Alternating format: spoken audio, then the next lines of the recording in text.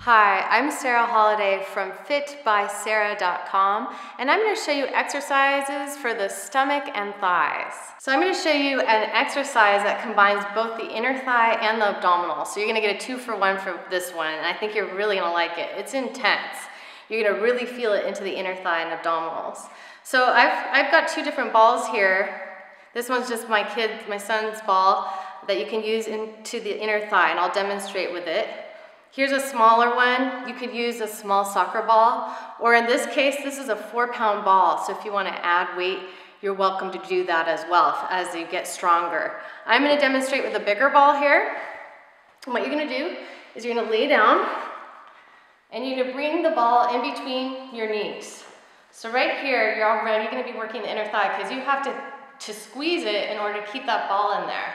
So now we're going to combine some abdominal work with the inner thigh work.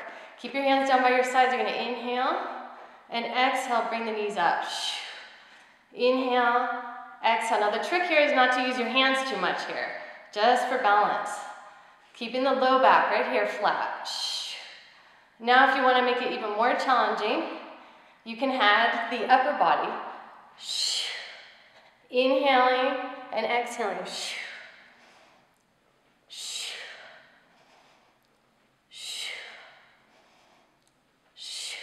So you can work up to 15 reps, and I guarantee you're going to feel that into the inner thigh and abdominals. I'm Sara Holliday, and I just showed you exercises for the stomach and thighs.